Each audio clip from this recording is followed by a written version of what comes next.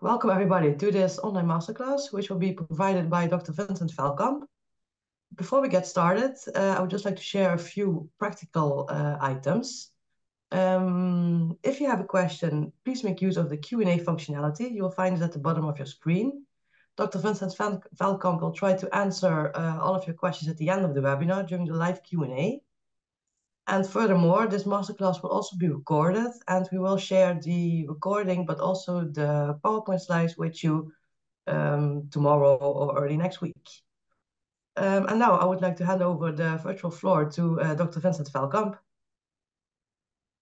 Hello and welcome to this masterclass on balancing big data with smart data.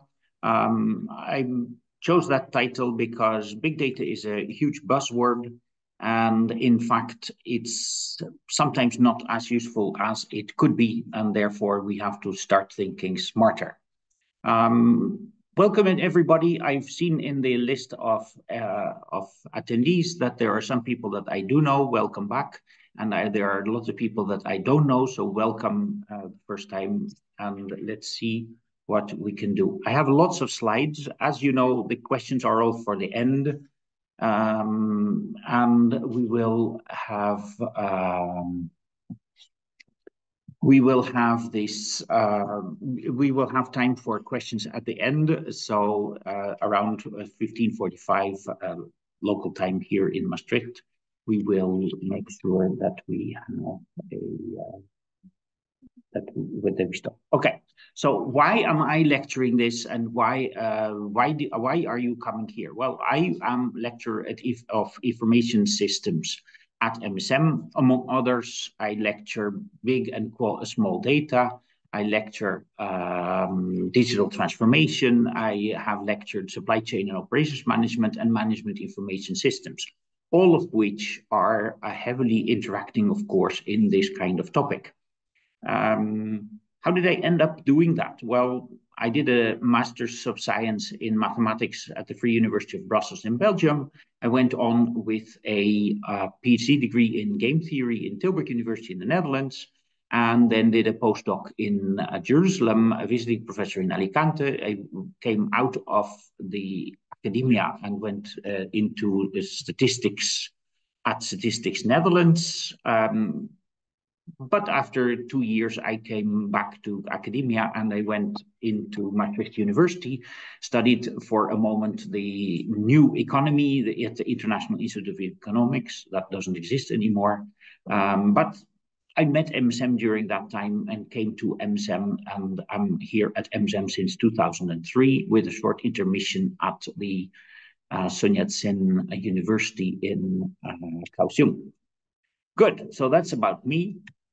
And this is what I wanted to talk about today. So first of all, we wanted to look at big data and then to look at smart data. And of course, big data is, it should be known to you. So I'll give a very small introduction to what it is, and then I will discuss its drawbacks and see how we can improve that. And basically, the improvement goes through the idea of smart data, which is an acronym, actually, that Bernard Marr made. And what he means with that is that you have to strategize, you have to measure, you have to analyze, you have to report, and you have to transform. And yeah, given that we don't have a lot of time, I'm not going to do a lot of things with the analysis and everything, but I do want to talk a little bit about it. So, without further ado, let's look at what this is about. So, we talk a lot about big data these days. And so, yeah, why do we talk about big data? Well, before 2000, we had manual data entry. So, data was scarce, data was expensive to generate, and data was power. Now, since then, we have the Internet of Things. We have a lot of sensors that are hanging around on the road. You get flashed, and immediately some computer starts sending you a bill for a fine and everything. You have RFID tags, you have QR codes, you have CCTV, you have all kinds of operations which are being logged, and you have these loggings happen in call centers, they happen in points of sales systems of the retailers, they happen in the warehouses, they happen in vehicles, and eventually it is such that data is cheap, that data becomes open because people have so much data and it's so cheap to generate the data that there is no point in hoarding it. And eventually we're all getting overwhelmed with big data. And I don't mean overwhelmed with big data as in overwhelmed with the news and the different news that you can hear from all sides, although that's part of it. I also mean that organizations don't have the time to go and analyze all the data that they're actually gathering. So how do they gather that? And where do you get big data? Well, big data is typically data that you collect for other purposes than analysis. Logs of operations are useful for the operations, for the sales, for the warehouse, for the transport. But it's indirect data acquisition. And if you want to study that, what you have is what you study. You cannot go and regenerate this. You have to use whatever they had. So FedEx has packages data of where the packages were and in which warehouse they are and so on and so forth. And they can use the data to inform their managers and their customers where an actual package is. But if I want to study what is the throughput of FedEx and is FedEx doing better than last year, the only thing I have is that data. And it may be useful, it may not be useful. Similarly, the government of the Netherlands has the data of the burger service numbers, and they have, sounds a bit funny in English, but okay, that's too bad. There's tax data about corporations, tax data about private citizens, but that's basically what they have. And if they want more, they are going to have to send out questionnaires again. Having so much data is obviously going to give you privacy concerns, and the GDPR in Europe is one of the set of rules in the world that kind of governs what you can do with all the data that you have collected about people. I'm not going to go into the GDPR because that's a whole topic by itself, but we have enough things to do. So given that you collect the data for your operations, the main characteristics of big data is that it's streaming. It's not static data, it's data which has a certain velocity. It updates. And so your question is, how often? Every second, every minute, every year? If it's every year, then it's like static data. You can do whatever you want.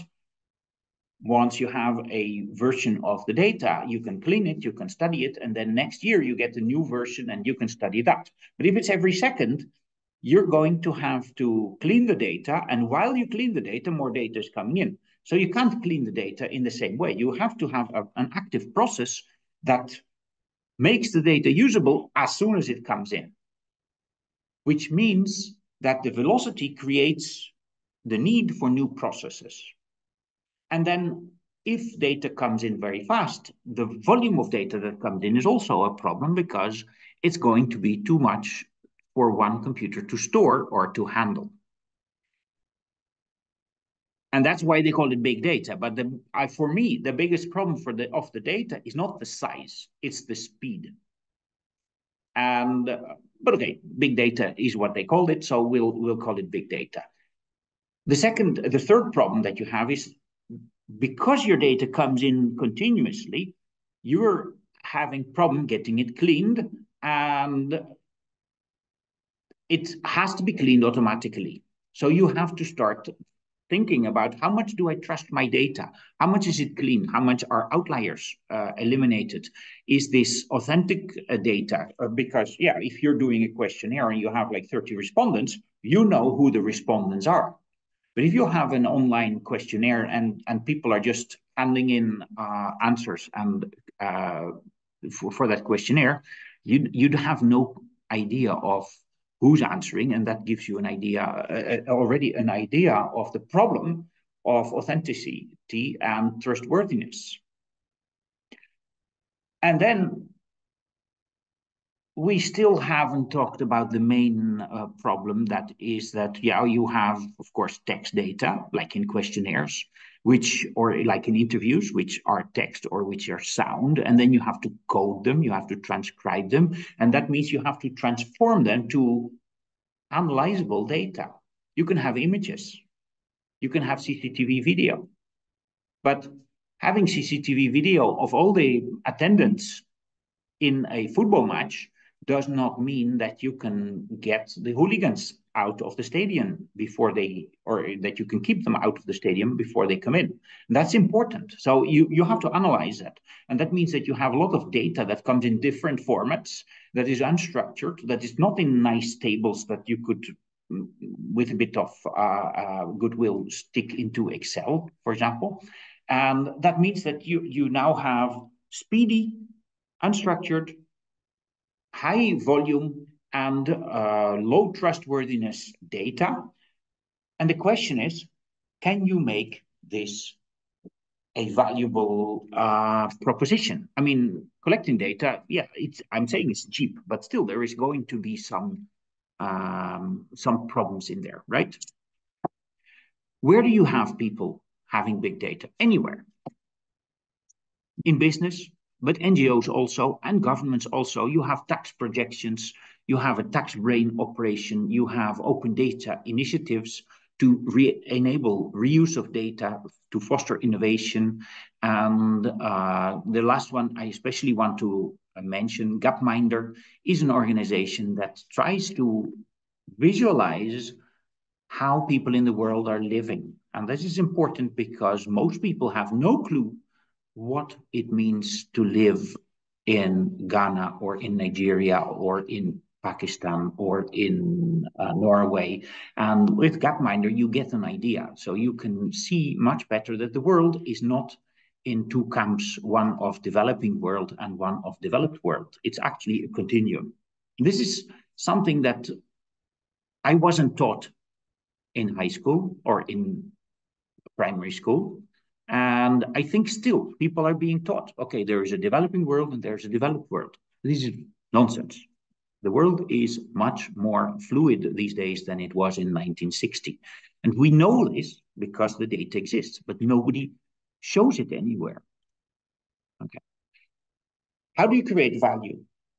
Well, I'm not going to go into the details, but for example, the Weather Channel decided that they need to get extra income. And they started looking at their own data that they create. Every day they have data about how good the weather is. And they make projections in the future. How much rain can we expect? And how warm is it going to be? How cold is it going to be? And they figured out that they can sell that data to people who make financial futures about agricultural success rates of farmers. Walmart started figuring out how to use data and outcompeted its competitor, e.g. Kmart, which went bankrupt. So these huge companies, they started collecting data for their operations and then started analyzing the data and making the operations more efficient, which is what you want to do also. Siemens predicts failures and maintenance of devices. GE does the same thing with their wind turbines.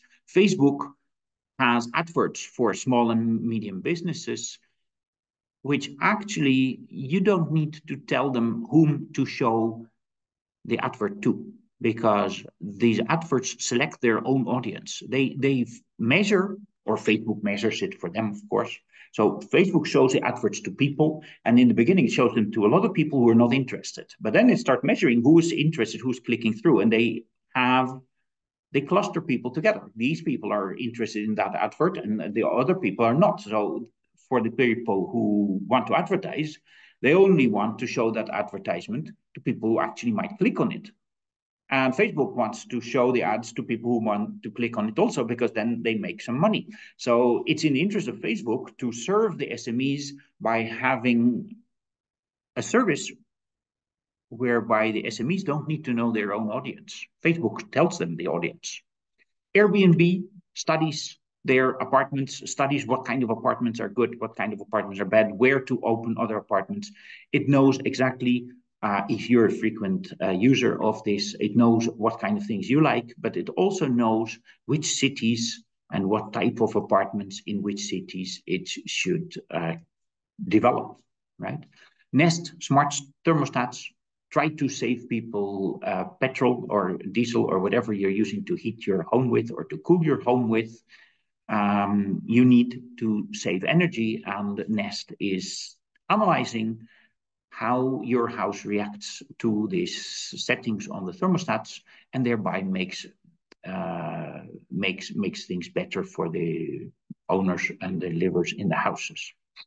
Quill is a website which turns graphs and images into narrative, which is exactly the opposite of what DALL-E does and what Midjourney does, but it's something that is extremely important also. Yeah, I should have put those two in there. Anyway, so the big question is, if the unicorns, the $1 billion businesses, are using so much data to make their business model more efficient and to make it more profitable, how can traditional organizations or SMEs compete? Can we emulate this?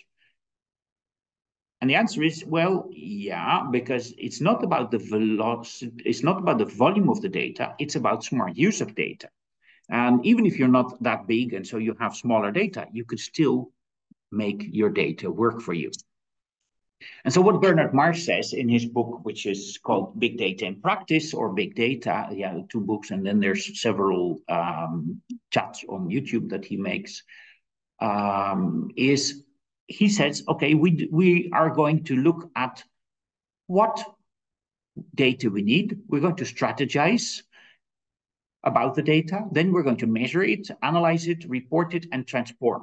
And yeah, I said, wait a moment. Big data means that it has been collected for other reasons. But that doesn't mean that we cannot that we cannot measure other data that we do need to have. Yeah, and so what he says is we need to strategize, and he makes a smart strategy board where you have a purpose. What is it you want to do? You have customers. What customers do we actually want to have? Are we looking for the elderly? Are we looking for young people? Are we looking at people in rich countries? Are we looking at people in countries that are growing faster? What do we actually want? Yeah, and what are we offering those people? Once you know those two things, you can say, hey, wait a moment, if we want to give a certain service, we are going to need suppliers, we're going to need distributors, we're going to need partners. What kind of partners do we need, and what kind of relationship do we need to have with those partners?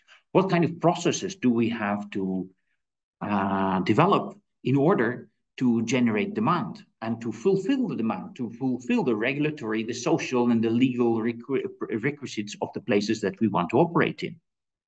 All of those processes are, of course, going to be costly. So you have to know about the cost. And this is a data issue. You have to know which of the processes are costly and therefore which of the services are costly. And then you have to know which of the services are bringing profit and bringing revenue.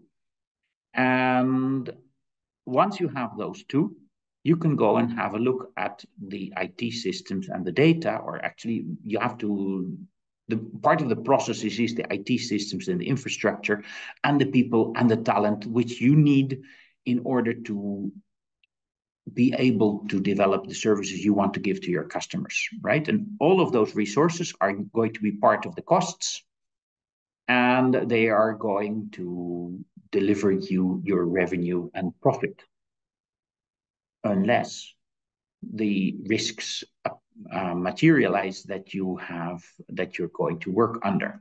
Financial risks always exists. IT risks can be minimized. People risk and market risk are things that happen and that you have to look at. So this panel is not something new for a strategizer.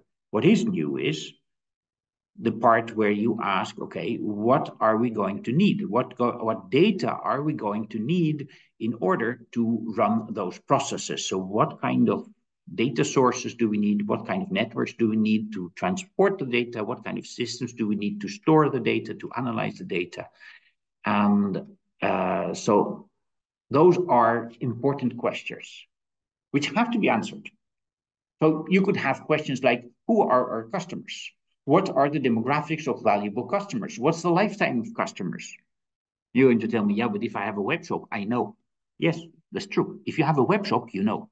But if you're a regular shop, what if you're a shop on the corner here, just outside MSM? How do you know what is the demographics of your customers? You don't know, because the only thing you know of your customers is whether they pay by card or whether they pay cash. For the rest, you see what they eat, but you don't see the demographics. If I pay cash every time I go to the co-op, nobody knows that I'm the same customer. If I pay by card, yeah, then they know it's the same customer. So then they start to have some demographics. So that's also one reason why they prefer card payment, why they like fidelity cards. But it's not useful to know only what people are paying or what is being sold and everything. That's there. Okay, you need that for your operations, but it does not tell you how you're going to make me a better customer. So you need to look at, for example, at the retail shop, and you have the sales data, which is big. You have the payment data, which is big, but it doesn't answer how many people are actually passing the shop. And of those, how many stop to look in the window? How long do they look? How many come into the shop? How much do they buy? Yeah, this last one you have the answer to. The fourth one you don't have the answer to, because if people don't buy, you don't know. So you need to do more data collection. What kind of data collection did Bernard Marsh suggest? Well, he said, okay, let's see if we can track the mobile phones which are passing in front of the shop. And by doing that, you have two pieces of data. You have the number of mobile phones, and you have how long does a mobile phone stay in front of the window. So you can see not only the passerby, you can see the number of window gazers, and you can exactly see how long they have been window gazing. So then he said, okay, that's good, but not good enough, because we want to know how many look into the window. Well, window gazers apparently are looking into the window unless they have a meeting in front of your shop, and then they're not looking into the window necessarily. So what he added was cameras, which are aimed at the street. If you have cameras pointing into the street, you can see whether people, you can recognize, you can analyze that stream, and you can see how people how many are looking at the window, how long they look, and where they look. Are they looking at the left or are they looking at the right? Are they looking at the top? And so your whole window dressing can be measured now. You can measure what do you put in your window versus whether people actually look. As a result, the conversion rate from passerby to sales went way up. They could test window displays. They could remodel the window displays, the window decorations. And they could remodel the offers that they show in the windows, with the result that they massively increased retail sales per shop. And they closed one shop because there was no foot traffic. Well, if there's no foot traffic, there's not much that you can do with window dressing, unless you have a lot of advertisement outside the shop in other places to make them come there. But apparently it was not in the right place. So two small IoT devices, which are not even that expensive, manages to give a retail chain store, to be honest, because I mean, one shop cannot close itself, right? So it's a chain store. But they managed to improve the sales and the profitability per shop. So that's really very, very useful. And what you can then see is, okay, we need to have the nice fruit. We need to have the pears, right? The nice outcomes. We can compare the outcomes to pears. We can compare the resources that you need to the tree trunk and to the roots. And therefore, you have to realize that you're not going to get nice outcomes unless you have the trunk and the roots, meaning the HR, the IT systems, the operations, the customers, the finance. And so you have to build a whole system before you get nice pairs. The trunk is crucial. You have to do the market research. You have to design. You have to have new products and new services. You have to have market information, customer relationship management. And I'm not going to mention all the things that are on this slide, but fulfilling demand, regulatory and social requirements have to be satisfied. And you can only do that with a good organization, with good processes, and with good employees. So adding on the digital part is very nice, but you actually have to have good implementations. In order to get the good implementations, if we go back a few slides, we see this panel. Let's go through the different panels that we have in this slide. And we see that first thing we need to look at is the purpose panel. So let's look at the purpose panel. What do you want to achieve in your department? What do you achieve now? What do you want to achieve later? What kind of audience do you want to reach? What is your unique selling point? And you need a statement of purpose. You need a long-term ambition. And after you have that, you can say, hey, which are the customers that we are going to look at? Which segment? Are we looking at demographics? Are we looking at geography? Why are you doing that? And having the data will tell you the why. In the value proposition, why do people actually buy from you? Is it because of the price? Is it because of the quality? Is it because of service? How do you increase customer satisfaction? Which are the customers that are not satisfied and that are churning? What is your best target customer? The lifetime. What service is valued? What do people actually like from what you're giving them? And this is very, very important because one of the things that Apple, for example, changed in the music industry is it stopped, well, it never started selling CDs. What it did was it sold single tracks. And although that's an old business model, the move from CDs to tracks that you buy and that you can play on Apple Music is much bigger change than to go from Apple Music to Spotify. Because what Apple figured out was that people don't want albums. They want one track on the album, and that's why they buy the album. And they said, well, if you want to have only tracks, we're going to sell you specific tracks. And they had to fight the music industry to get it done, right? But they knew, because they had that service, they could see that some people, or most people, don't buy all the tracks on one album. And if you give them the choice of buying an album or buying single tracks, they buy the single tracks. So that's very, very important. Then you can have a look at the questions that you can ask in finance. What's the profit margin for a certain product? What is the optimal investment strategy? Is your business model accurate? Are the assumptions of the business model correct? What's the cost of production, the cost of delivery?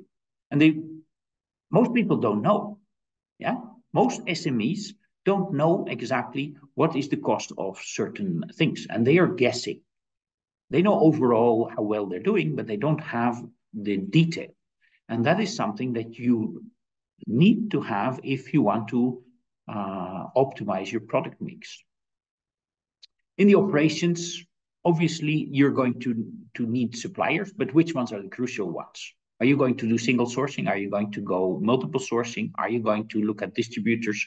Or are you going to sell yourself? Do you have intermediaries? What kind of relationship do you have with your intermediaries? What kind of NDAs did you make them write? What kind of long-term contracts did you promise them? And who has the best competencies to do certain things? What gaps are there in your production system, in your service system? How do you fill those gaps? Do you hire people? Do you hire an intermediary? How do you know who has those knowledge? And which processes need perfecting? Amazon is an excellent example of this. Amazon knows exactly which of their processes are actually efficient and which are not. And you know how? It's very simple. Whenever you want to set up a shop, you can go to Amazon and say, I want to use part of your services. I want to use your warehousing, your logistics, and your billing. And they say, okay, for warehousing, you pay so much, for billing, you pay so much, and for the logistics, you pay so much. And then you start saying, hey, wait a moment. I can get logistics from somebody else, and it's better than from Amazon. So I'm not taking that. So Amazon is renting out their services, and if they are successful at renting out their own internal services, they actually know that they are efficient. And they measure this. For a huge conglomerate, this is extremely difficult to measure because everything is sourced internally, and then you don't know how efficient it is, right? So all these things, they have to be measured, and finally you get to the resources. So ICT and data, well, the data is the one that you collect, and the ICT is what you're storing it in and what you're using to analyze it and what you're using to transport it. And all of that needs to be running on some infrastructure like your Wi-Fi or your network and everything. And then you have to look at the talent. And that's something that's currently in the Netherlands is a huge problem here, because on the one hand, the Dutch government says, yeah, we want less foreign students. And on the other hand, you have companies like ASML, which says, yeah, but we don't have enough Dutch candidates to come and work for us. So we want to hire more people. And if you're going to make it more difficult for people to come to the Netherlands, we might have to leave. And now the Dutch government does not want ASML to leave. So there is this huge negotiation going on, and hopefully ASML wins and gets more openness from the Dutch government, because frankly speaking, MSM is living from people that want to go to ASML. Now, not only, of course, but I mean, we have the same goal. We want to open up the Dutch markets for foreigners and everything. So that's very interesting.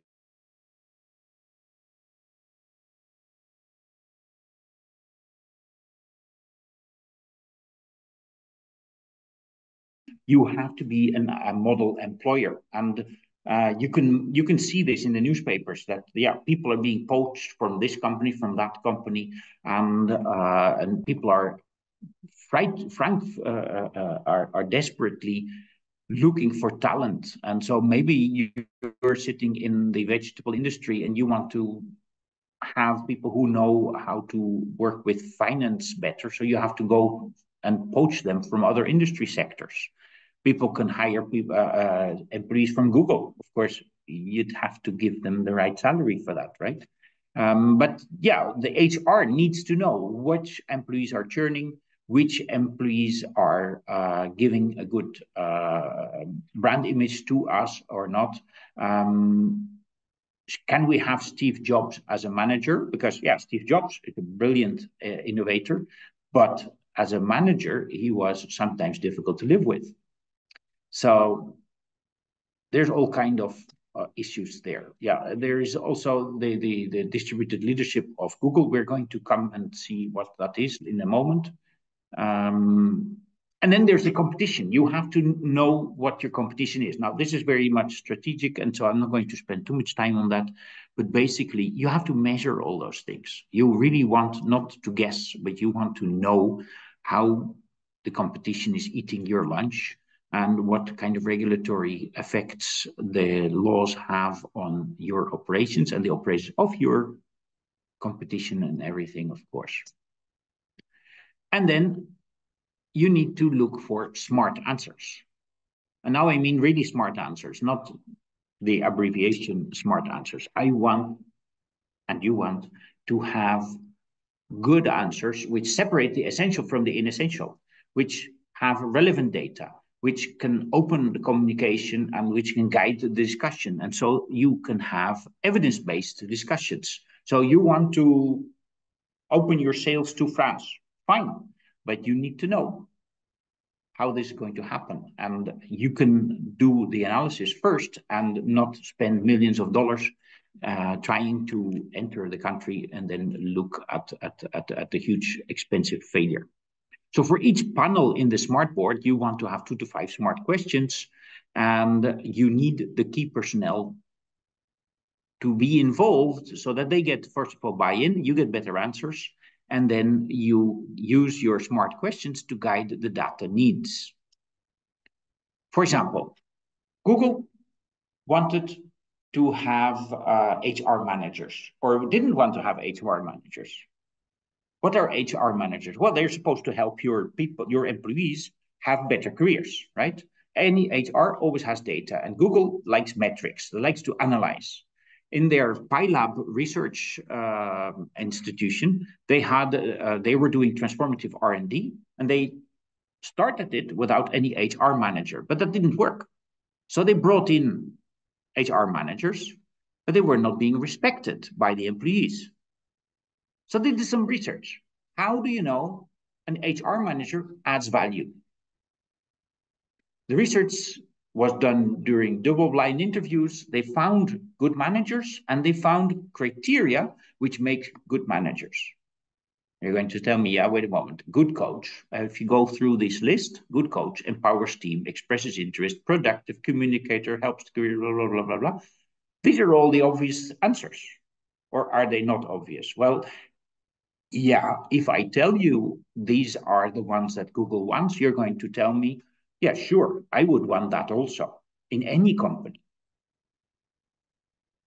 The thing is, there are many more answers that you would want of a good manager, but these 8 make the greatest impact. So Google measured and said, okay, we want to have managers which can do this. Anything else is a nice extra, but this is what we want. So we're going to train the managers to become good coaches, empowering, no micromanagement, clear vision, has the tech skills. And they found out that, yeah, their HR managers didn't have the training to do all those things. They did not have a consistent approach because little time was spent on communicating that this should be the management style. So they said, yeah, let's make a training program for the managers. We give them training, and then we give them awards, and then we give communication plans, and we see what is happening in there, right? And then I'm running a bit late, so I have to go faster. Then you can see what are the questions that you need for the data. Well, for example, you can ask questions like, okay, what do people think of our services? What's the customer lifetime? What services value most? And there are different ways in which you can collect the data. You can do survey research, you can do transactional research, you can look internally in the company, you can look at sensors, what can they collect for you, you can experiment, you can look at social media, you can do eyeball tracking of people that you make read certain pages on web pages or the windows, that you can check all kind of biometrics. So there are different options that you have in collecting data. In finance, you have all the usual suspects in data. In supply chain, you have transactional data, you have facial data, recruitment interviews, and you have crowd control data, CCTV data. In search engines, 20% of daily searches seem to be new. So, hey, you cannot optimize that too much.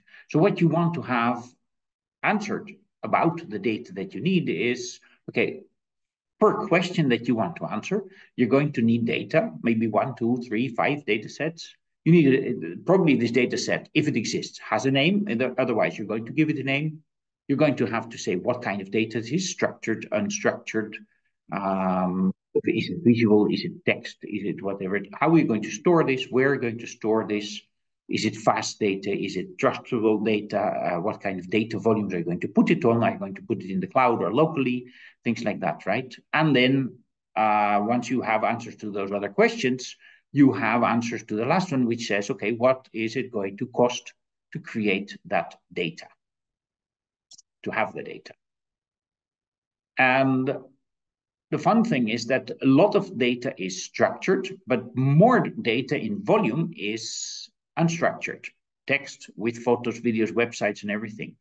And one of that is, for example, this movie of the cafe, which is actually looking at their customers on the left. One customer has been sitting 1 hour, 15 minutes, and another, and one of the servers has made 10 cups. Lena has made 10 cups. Also, Anna has made 20 cups. And if this is all in the same amount of time, then you see that Anna has been much more productive in cup making than the others. Now, of course, there's not the only thing that you have to do when you're standing behind there, because there are people here that make sandwiches, they don't make cups, so it wouldn't be fair to judge people on the number of cups they make. But you see that, yeah, some companies are starting to use videos to see how efficient their workers are, or how slow their drinkers are, because these ones are here from 15 minutes and this one an hour and 15 minutes, and you know how many cups they drank. So if they don't drink a cup per quarter of an hour, you might want to slowly push them out of the door if you are McDonald's, right? So there's a lot of internal data, which is excellent usually because you have taken a lot of made a lot of effort to collect it, and this is a bit undervalued. And while the data that comes from outside is a bit of a hype. So AdWords, trends, social media profiles, Twitter census, and weather. Yeah, those things exist, and you can make something out of them, but don't forget about your internal data. And don't forget that you can make data out of things that you did not use to collect before, or that you did not measure before. For example, browser logs, Facebook tracking, DoubleClick follows you through the internet. That's what cookies are for tracking you. Shopping records gives feedback to shops. So Fidelity cards, Wattpad.com is where you can write and read novels, and it gives feedback to the authors. Netflix exactly knows which minute of which episode people switch off from a certain series. Kindle knows exactly where people are reading, what people are reading. Fitness bands could be used by health insurance. Sleep data could be used also by health insurance, or by fitness clubs or something. And then you have all these conversations in Twitter, in Tumblr, and with or without pictures.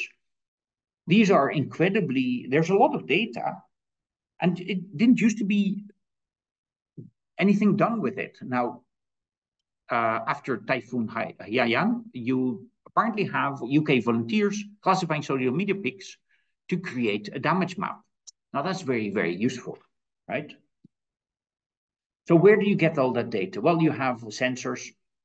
For example, Rolls-Royce looks at sensors to see how well their motors are working. And I'm not meaning in the Rolls-Royce cars, but actually in plates, right? Internet of Things. I've been told since the year 2000 that my fridge is going to have sensors knowing what's in there. Hasn't happened, but on the other hand, lights have sensors now, ovens have sensors, TVs, AC, cams, door locks. Many things have sensors, which is not totally understandable whether it's really very useful. All of those can be hacked, probably. So it's a bit of a risk doing that. But yeah, all those sensors could also be used to show people ads that are specifically for them. So billboards in Japan reacts to passers-by, and they see if it's a woman passing or a man passing, so they get an ad aimed at women or not at women. Traffic lights in the Netherlands react to the traffic, in Spain also, but in a completely different way. In Spain, if you drive too fast, the light will change to red. In the Netherlands, if you approach, then it will slowly change to green. So similar things. So what we need is smart data, not necessarily big data. What we need is, first of all, internal structured data, because as you go down this list, it becomes much less usable, right? So external unstructured data, that's what a lot of people make a lot of fun with, but it's more difficult to use. And so typically I would focus first on ABCD rather than the others. And then there is a lot of data collection. I'm going to go a bit faster now because there's different ways of creating data. There is different ways of analyzing data. But what is really the first important step, and I think that's what we really should focus on here, is if you want to have useful data, you have to start strategizing what data you need to collect and what data you can analyze. And you can analyze in different ways. You can have radiologists, which are better as a computer these days. You have CCTV cameras in London. You have elderly people in assisted housing who are independent, but there's a safety camera that sees if they fall and stay down too long. Yeah, and then you can do inferential analysis. Here's an example of an analysis where biological data gets clustered, and automatically clustered, in fact, because there is a visual program that you can easily learn to use, which helps you find what variables to use to cluster. I mean, out of 20 different variables, they find variables that really show that you have 3 different groups of data here. And this is another one. The R in SMART is about reporting, and my advice there would be you have to visualize, you have to make dashboards, and this is not something that you have to let managers do on their own. You have to have organizational support. Procter & Gamble made dashboards like the one in the bottom here. You need to have one visual language. So they made 180,000 dashboards, and they all look similar. They are about different products, but they all look similar. And that means that you can go to your neighbor and you can understand their dashboard immediately, which is very important. And the T of the SMART means you have to transform. So you can transform into a data-driven organization, which means you know things before others do. And that means you improve your processes, you do better things. For example, a 15-year-old girl made breast cancer diagnosis 99% correct. Better than doctors do. Yeah.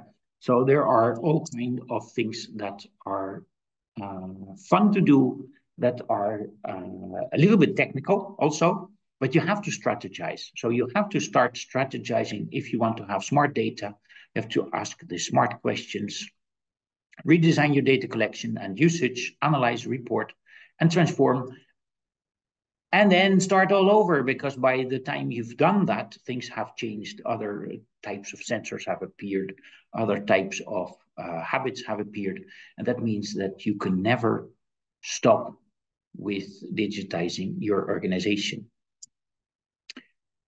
I have said what I wanted to say. I'm going to go for the question time.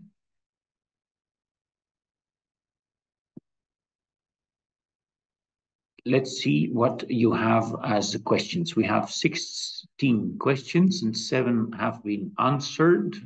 Yeah, so let's see. If I put the questions on this here, you can probably see what is happening. What's the best method to convince people to finish a survey, but also to have accurate data? Oh, this is a very tricky question. If you can convince them of the usefulness of the survey, then they will be more motivated. You could try telling a little bit about how it's going to help the world to know what you want to know. You have to insist that there's a tendency, there's a temptation to start paying people. Like if you fill this, I will enter you for a lottery. But then, the accuracy might go down. So that's a bit difficult, maybe.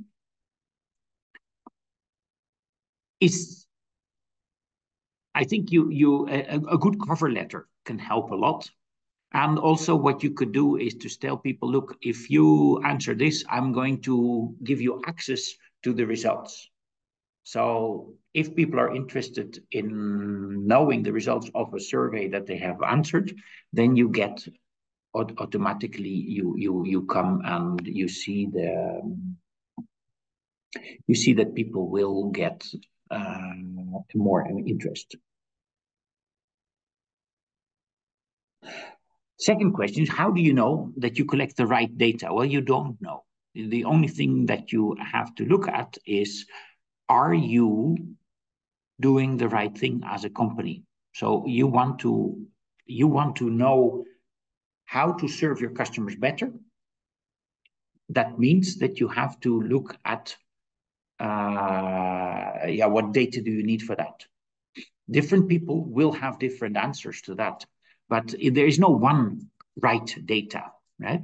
And in business, in organizations, you try to do the best you can, but that doesn't mean that you're going to have the best answer immediately. It may take years to find the right question. So I don't know how you know that you have the right one, but you have a better one than the year before, and that's what is important. How about privacy issues? Yeah, that's a good one. If you are in Europe, you have the GDPR, and GDPR actually gives a huge fines if you don't treat privacy properly. So you have to have a legal department that looks at privacy issues and that looks at how long you can keep the data that you're collecting. That's the legal answer. Now, there is another answer, and that's ethically, what can you do, have data for? And that is another one, because in Germany, it was not illegal for Google, for example, to have Google Maps show the actual house view. But the Germans are notoriously itchy about privacy. So there was a lot of protests.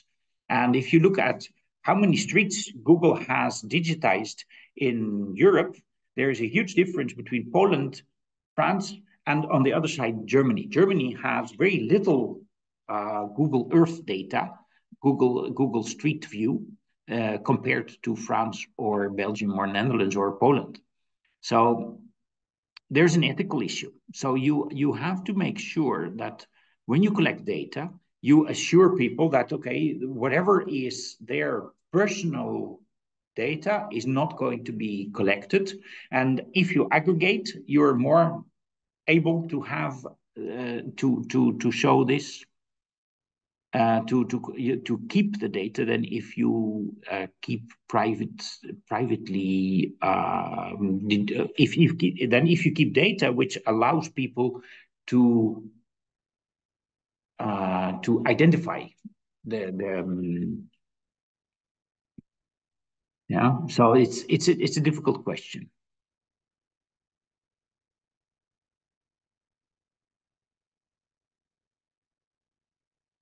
Yeah. So privacy issues twice regarding the speech of data changing. Will the stock market change the current way of functioning? Stock markets have already changed. If they went from paper and hand waving to electronic stock markets.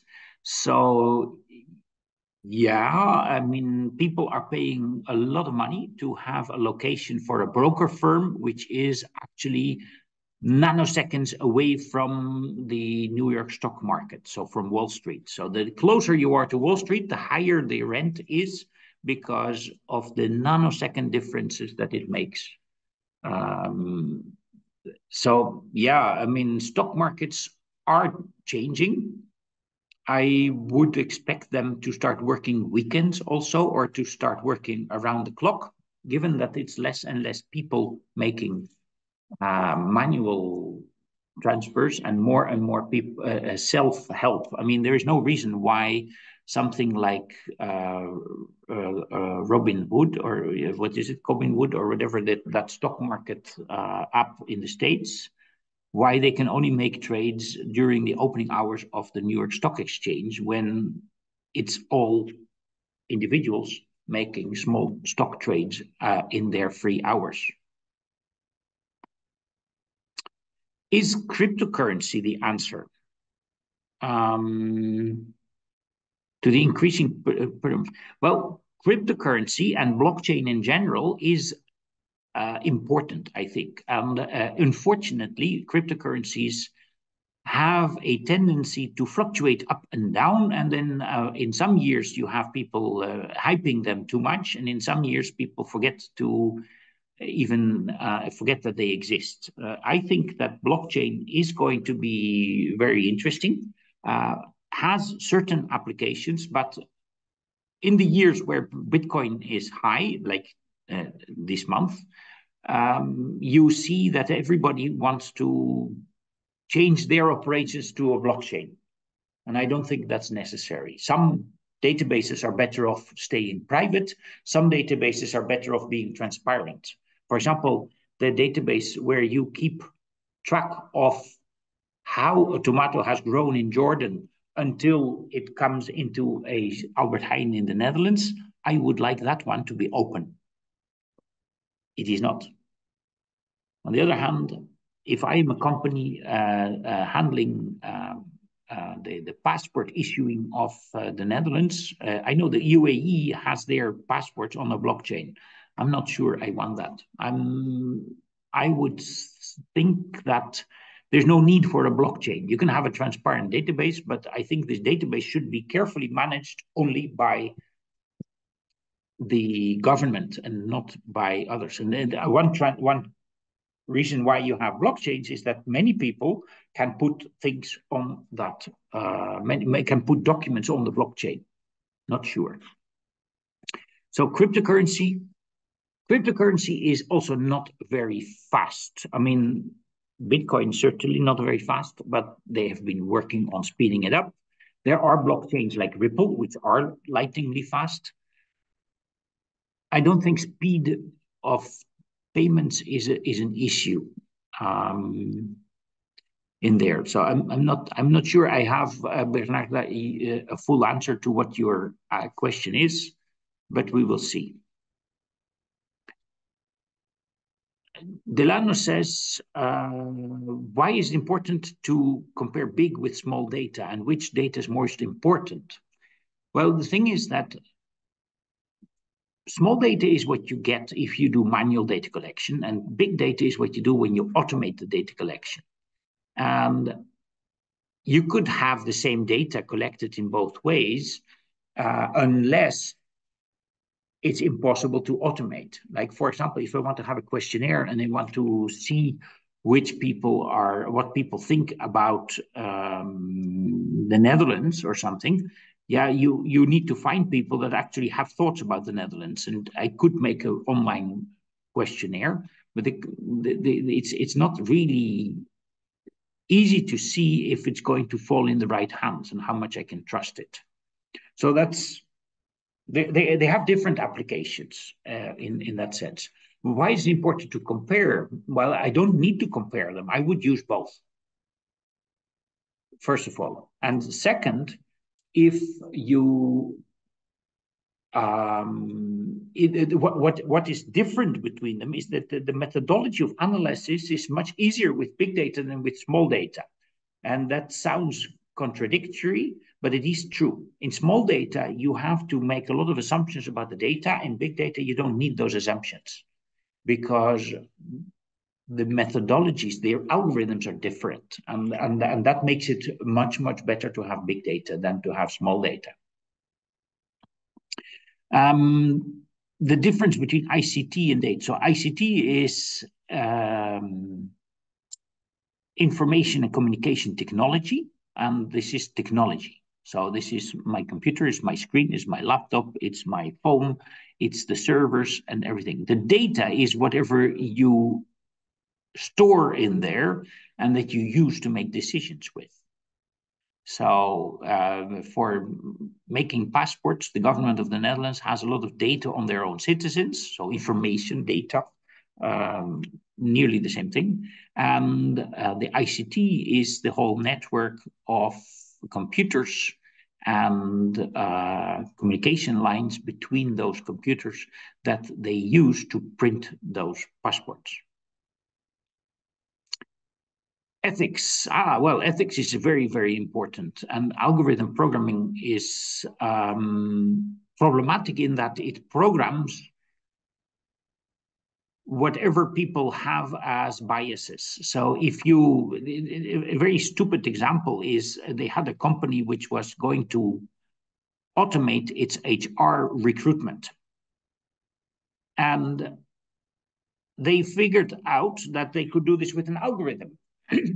The algorithm was going to look at who is the successful which type of people are the successful people in the company. And turned out that that was the kind of obnoxious white males. So the algorithm concluded we have to hire more obnoxious white males. Now, ethically, that's a bit problematic, and it might not even be productive in the sense that all those obnoxious white males, they are like a nuclear bomb going off, and you need some more cooperative types to go between them, and let alone that it's not ethical not to hire any women, of course, right? And let alone people of other color. So they didn't program the algorithm to become racist and xenophobic and misogynic, but that was the end result. So there are studies where people have looked into how do you make my algorithms better. Employment brand image and employer brand image. I think they're very, very similar. One is more about the job and one is more about the employer, I think, but I'm not a marketing expert, so I will leave that open. Open source in addition to government public statistics. Adnan, I would say this changes every day. You have to go and Google those. Even Google has open data, but the UN has open data. It depends on what you want to have it for. But there are a lot of governments who keep track of what kind of open data there is. Data privacy in the digital economy, e-commerce. Well, this is, of course, the big fight nowadays. Everybody wants their data private, and the public starts to realize that data privacy is an issue, but companies depend on knowing their customers. So, sorry to interrupt, Dr. Feltkamp. I would say we have time for 2 more questions at this moment. Yes, and we have 23 open ones. Aldi South, I'm not going to say anything about that because you know yourself that this is going to give a problem to video your employees. I don't know the legal things here. Explaining with analyzing Power BI. No, I'm not going to explain this. You should come to MSM and then we will explain that to you. COVID. Accurate data collection. Well, COVID. There is a lot of COVID issues. Smooth and accurate data collection. Well, the one of the problems in the COVID era was that nobody knew how to count dead people with COVID. The Germans and the English had a hugely different interpretation, and therefore their COVID numbers differed. It's a very interesting question, but it needs more time to answer. Navigating ethical considerations. Well, very carefully, I would say, ask a lawyer, and don't ask me. Tools, Power BI and Tableau for visualizing, and Orange 3 for analyzing the data. There's open source tools. Highlight innovations. Yeah. Social credit in China, very dangerous. The GDPR would forbid that. GDPR, I think legally we are running behind the actual activities.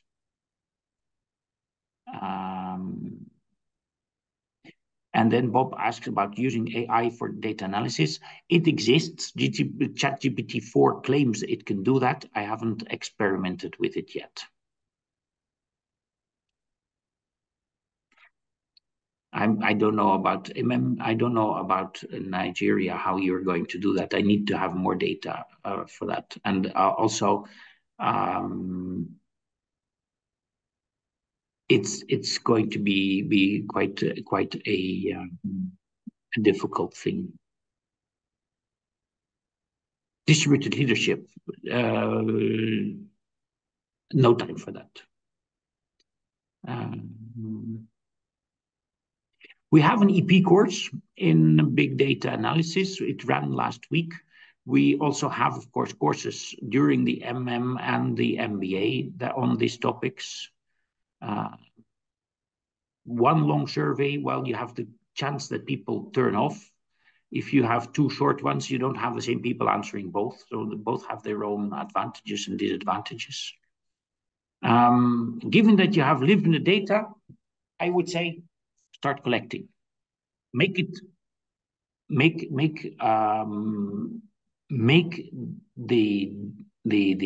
powers that be understand the importance of having data. If you don't know, you cannot improve things. And that's the last question that I'm answering is strategizing process. Yes, this is if you don't start choosing what data to collect and to analyze, you can't talk about smart data. That would be my last answer. Thank you very much for being here. If you have further questions, we have, of course, my email here, and you're welcome to send more questions over there. Okay, thanks a lot, Dr. Feltkamp, for this insightful masterclass, and also for trying to answer as many questions as possible.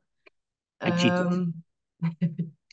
As indeed Dr. Feltkamp already mentioned, if your question is not answered or you have any additional questions, please feel free to contact him on the email address provided on the last slide. I would also like to mention again that we will share the recording and the slides with you afterwards. You can expect the email tomorrow or early next week. Yeah, thank you everybody for joining. Yeah, we hope to welcome you again in any of our future online classes. The next one will take place on the 7th of May, provided by Dave Cass on the topic of design fiction. And keep an eye on our website for the invitations and our social media channels, of course. There you can find all the latest updates also about our online masterclasses. Yeah, thank you again, Dr. Feltkamp. Thank you to everybody for joining. And hopefully we see you in our next online masterclass. Thanks a lot. See you. Bye-bye.